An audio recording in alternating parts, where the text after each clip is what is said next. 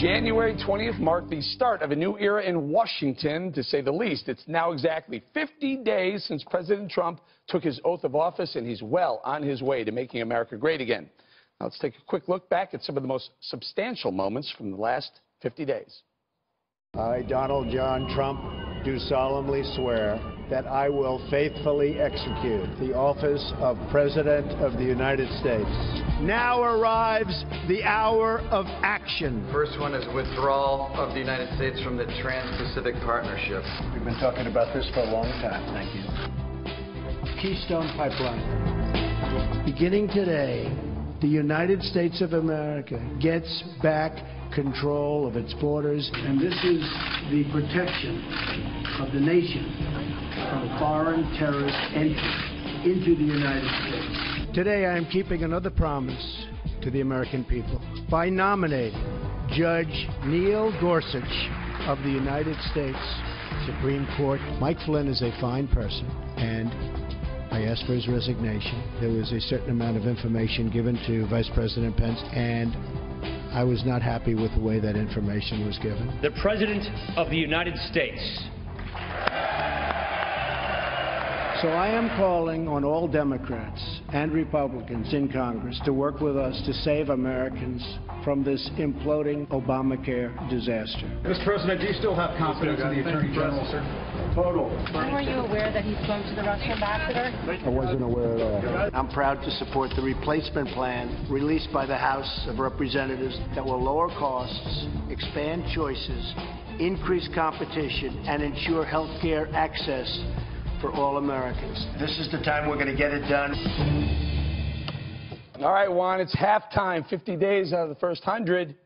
Executive orders on immigration, rolling back regulations, Supreme Court, TPP pullout, tackling Obamacare, tax reform. We're only 50 days in. Yeah, and you forgot. I mean, you could also talk about things like TPP, I liked a lot. Dakota Pipeline, right? Keystone Pipeline, those were good things, right?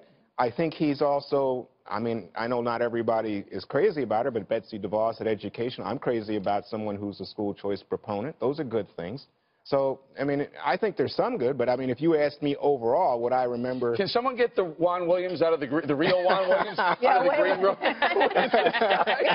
Where is he? He's in a closet somewhere. Right, who's holding Juan Williams hostage in the back row? No, but if you're asking me what I want to be, you know what? He's my president, too. There you go. So I want to be fair, but I will say what I remember, if you ask me what I remember is the wiretap stuff. President Obama wiretapped him with no evidence. Oh, tax reform? Where's tax reform? I'm waiting for that. Oh, okay. What about something like the wall? I don't see it. I don't see it. What about Mike Flynn? I think we dealt with that in the montage. What about the plan to get rid of ISIS? Right. What about a billionaire cabinet? What about I get Greg in here and let's talk about some of the... I mean, he bit off a lot of pieces of the pie. He's the Federal Express of presidents, because this is probably the fastest delivery on promises. Whether you like the promises or not, the fact that they happen quickly, he made President Obama look like snail mail at this pace. And I always go back to the fact that I think he treats this like a job. So he gets up in the morning, he puts on his uniform, and he goes and he does this stuff. And I don't think he thinks like a politician where, hey, I do one thing every 3 days, and then that's enough. And then you look at what happened with the jobs numbers, which are pretty big. You got 95,000 new jobs in manufacturing, 58,000 in construction. So he's not making America great again. He's making America make America great again, because they are actually making things, which is one of his campaign promises. Kennedy, Greg points out some of the jobs. By the way, 152,528,000 people, Americans, working right now. Guess what that is? That's the labor force participation rate improving. And you know what else that is? That's a record. An all-time record. And I think as long as the economy continues to improve and he's got these good jobs numbers and, you know, other economic indicators, that's going to be a net positive for him. And it's interesting because although Juan points out some of the scandals, whether it's, you know, wiretapping, Mike Flynn, those things tend to go away because people have a shorter attention span for those. But for things that really matter, and that is the bottom line, as long as that continues to improve, people will see this presidency positively. And if he can take that into 2018 and pass a new health care bill and tax reform, holy moly, Eric Bolling, you might be talking about a successful presidency. Is he doing anything wrong?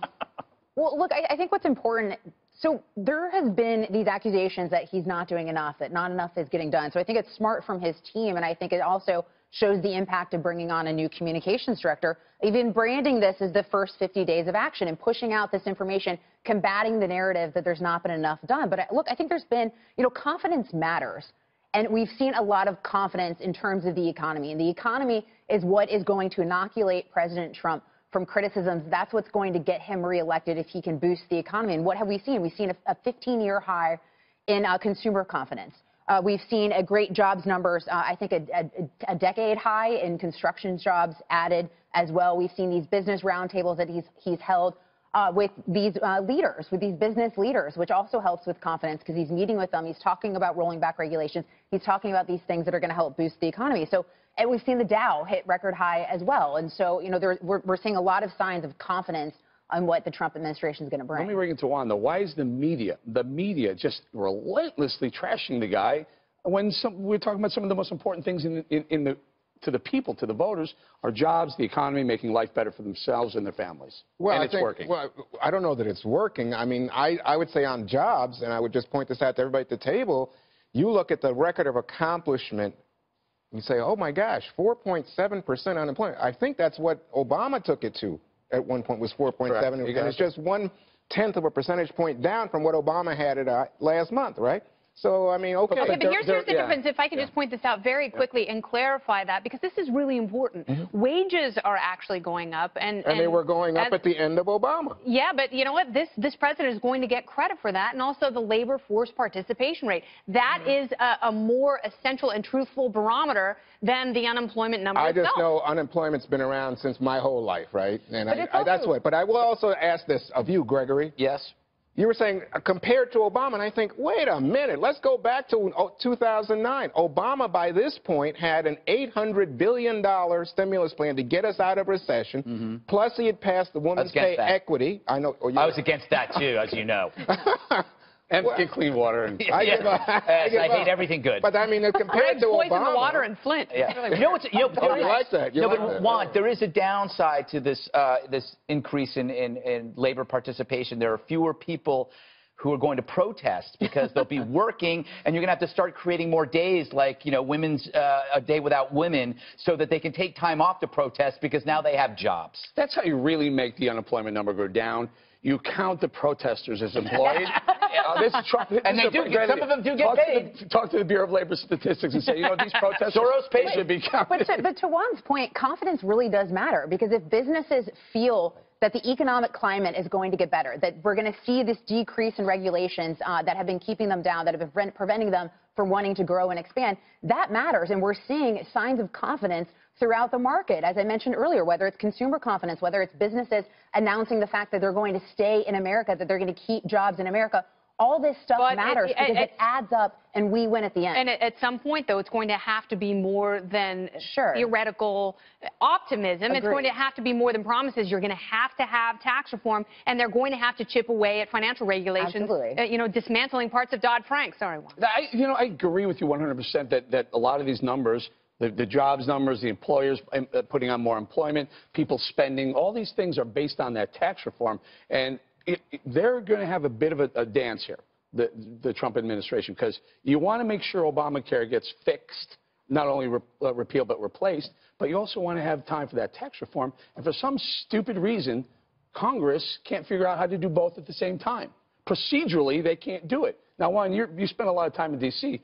Why can't they do two things at once? Wait a second. I'm so curious. So you're attacking Republican leadership in Congress? I thought the people in the Freedom Caucus were your pals. The Freedom Caucus are my pals, and I think they're right on. Well, they're opposed. Right. Well, they're opposed. Not let the GOP, what do you call it, Rhino Care bill pass through to get it through so you can get to the next step. I tell you what, talk to Greg and talk to Lisa, talk to Kennedy, because I don't want to get in the middle of a family feud. Okay. I don't think it stopped you before the I'm all for fixing. The real answer is there's no answer why can't Congress do two things at once? I think they actually are. There are some procedures that's why they're breaking it down, and I don't think they're lying to anybody about it. They're telling people this is how it's going to be done. And remember, I mean, you call it Rhino Care, but President Trump wasn't the most conservative candidate up there. That was Ted Cruz. I think the big news to come from these numbers, okay, they're not blowing everybody's mind. It just shows that the country is resilient, that the media can create a hysterical narrative about President Trump, that the world's going to hell, everything's the apocalypse. But the country keeps going. The jobs are growing, unemployment's coming down.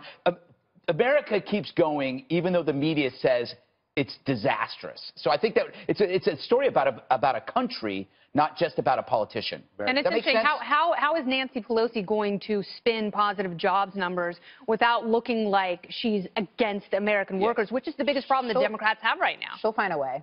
Yeah, isn't that what they did to Obama? Isn't that what they did to Obama? And she'll do it with a straight face. Oh, my God.